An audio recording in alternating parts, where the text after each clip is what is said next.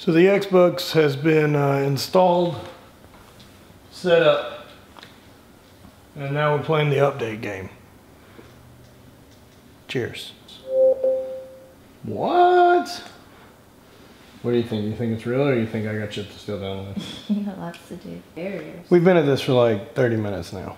That's not true. It's pretty true. You're over exaggerating. I'd say 15 minutes.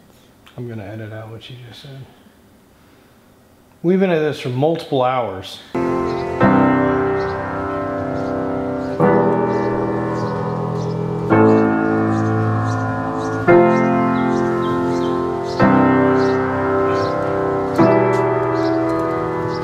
My controller needs to be updated. Oh my god. Jesus, Xbox. It's called the human. Oh, I read it. For those of you following Beard Watch, it's not looking good still. That's enough of that. So back to real life shit.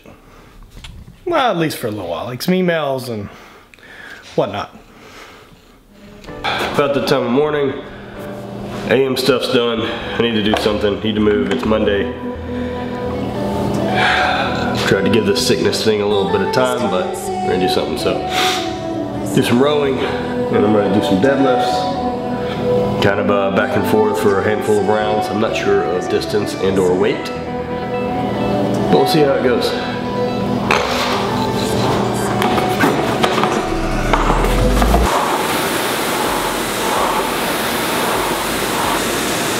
Start with 100.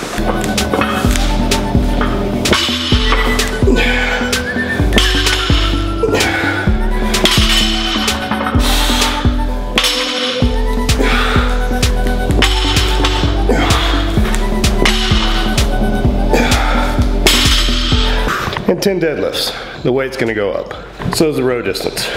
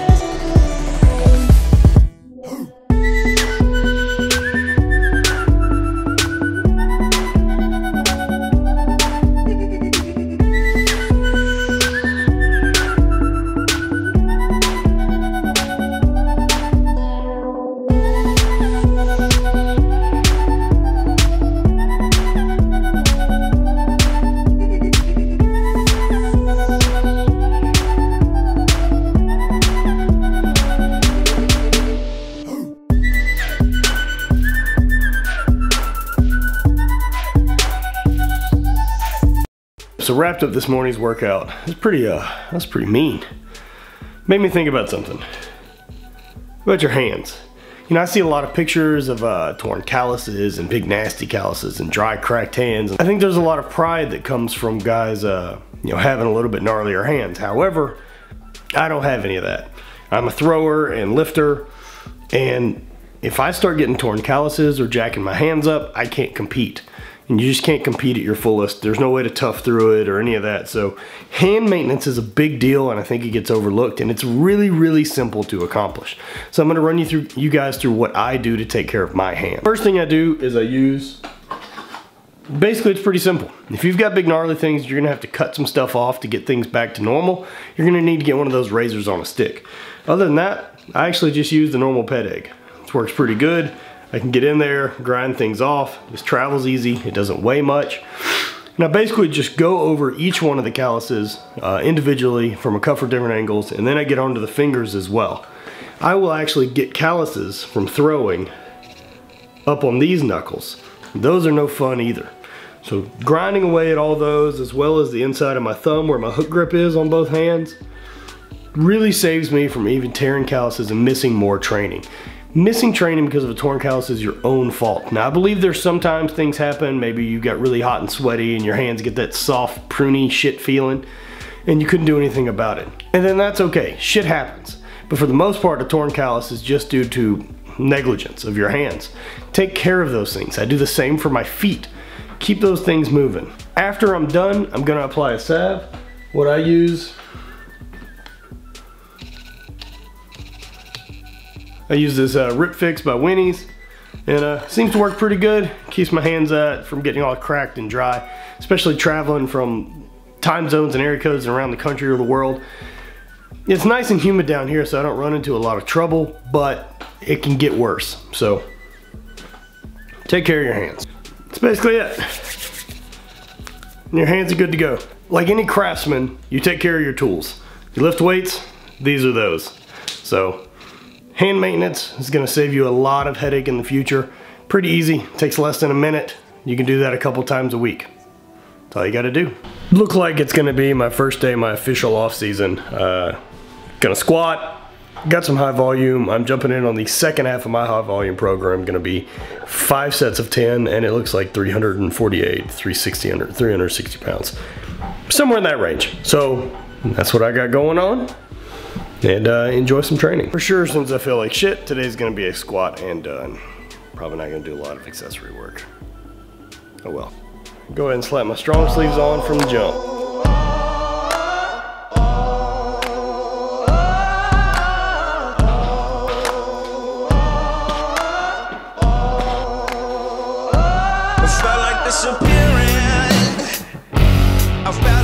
So I start every off season with high volume work. It's just the idea that I'm getting back in, I'm not throwing for a while, and I'm gonna just build that base again to start building the rest of my season on. So that's why I do it. Weights aren't real heavy, it's a matter of moving.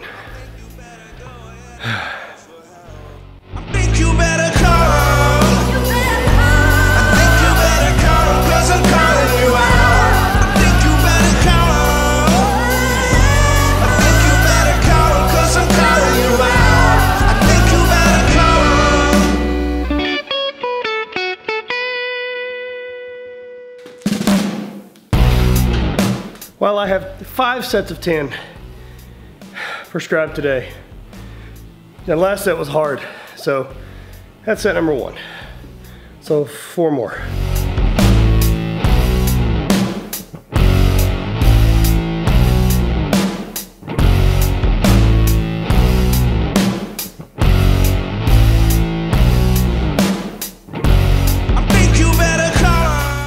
These squats plus this cold, it's fucking kicking my ass. I think you better call him.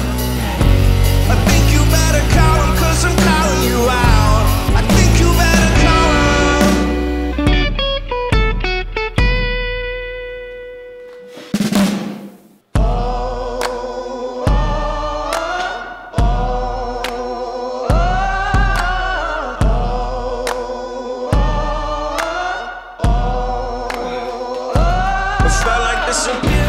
So I'm absolutely fucking dying. I have 1 set left. I want to give a shout out though to Matt Russell. I got a chance to meet you at Loon. I've been following your stuff, and dude's lost over 125 pounds. Follows my programming. I mean, my programming didn't do it, dude. It's the effort that you put in. I'm happy to be an inspiration in any way that you think I am, but I find you to be one of those guys really motivating. So thanks a bunch, man, and this next set's for you. I really don't want to do it. All right, Maddie.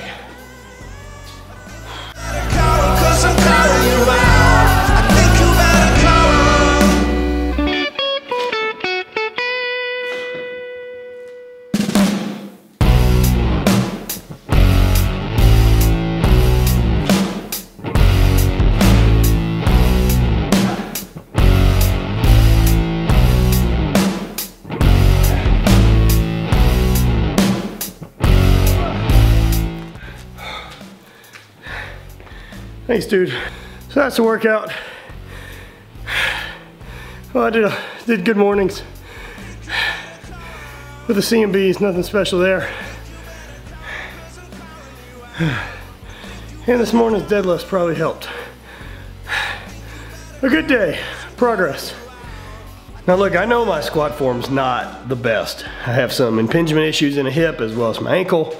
I do believe I can pass the squat in competition if need be. But as far as training goes, I'm gonna go with comfortable and doesn't cause me more joint pain to say, keep me from training legs the next day. As a thrower, I'm never gonna hit parallel depth. However, if I need to get into a powerlifting meet and get the job done, I can fucking do that work.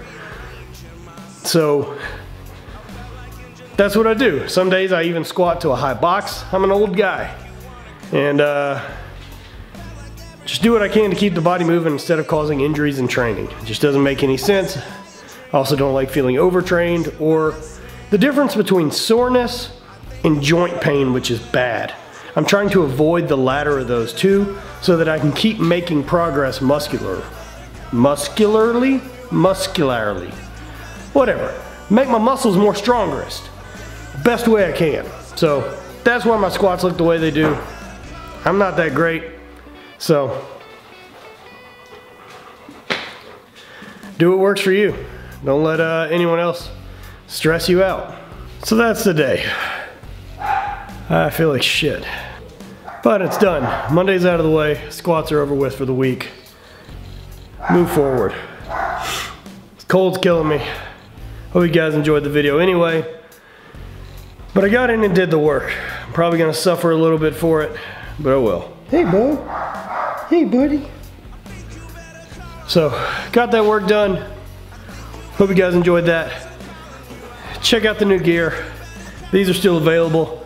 thehate.com. And that's it. And that's all I got. So, thanks for watching me die.